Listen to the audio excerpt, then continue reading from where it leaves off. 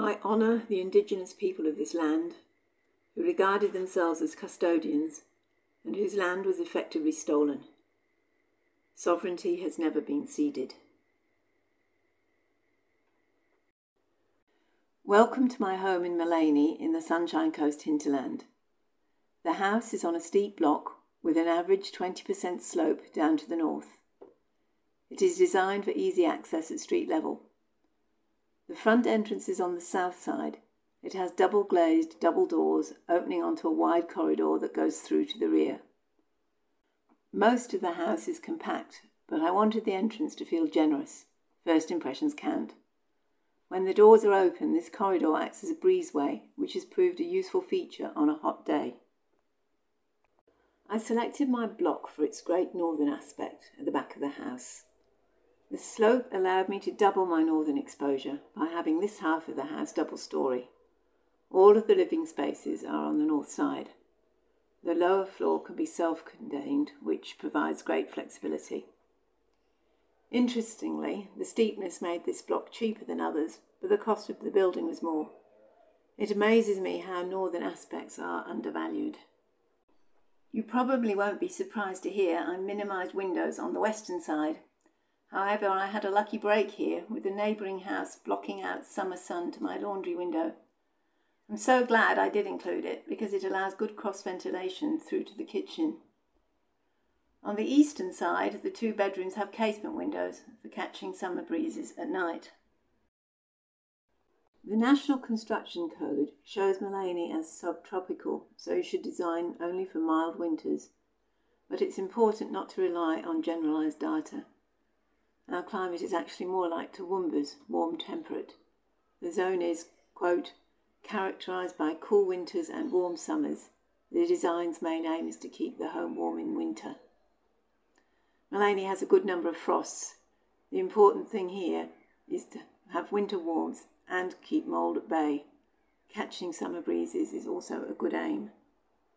The eave length is critical to managing temperature. The overhang analysis tool on susdesign.com is great for optimising your decisions. I looked closely at the northern sun penetration to maximise it in winter, but completely exclude it in midsummer. Therefore, my eaves are slightly wider than standard. Also, you can see a broader eave over the large eastern-facing bifolds, which reduces summer sun penetration. From the inside, you get to see my major digression from normal building practices.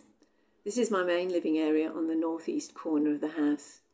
It is normally flooded by sun on winter mornings and is a joy to get up to. When you open it up, it feels fairly much like you're sitting on a big deck. The reason for this design is to maximise the winter sun into the house, so I didn't want to add covered deck. It saved me the cost of a deck, which is countered by the cost of the bifolds, a good deal in my opinion. The builders argued against this design, saying it would affect resale value, but I built this house to live in, not to sell. I was amazed at the daylight showing around the external doors of my new home. I highly recommend the Draft Dodger product sold by EcoMaster. This product seals against the surface of the closing door, rather than trying to fill the gap in the frame. This picture is actually of the door into my garage. I've also used it on the door to the lower storey, where it decreases sound transmission, as well as sealing against cooking smells. When it comes to mould prevention, there were 3 things I did. Firstly, after reading the condensation section of the Your Home website, I used a Vapour permeable house wrap. This is very unusual in this area, though it is now mandated for some climate zones. As you can see from this chart, it allows water vapour to pass through the walls with much less chance of moisture condensing compared to the usual bright-coloured breathable wrap. Secondly, I used a paint with mould inhibitor throughout. Finally, I have my hot water storage tank in the house. This adds a small amount of heat to the ambient temperature. If the humidity becomes extremely high, I'll also plug in an electric throw rug in my walk-in wardrobe, like the age-old idea of using a light bulb to raise the temperature slightly. Once I was living in the house, I added my personal touch. There's no point in building if you can't add your own quirks.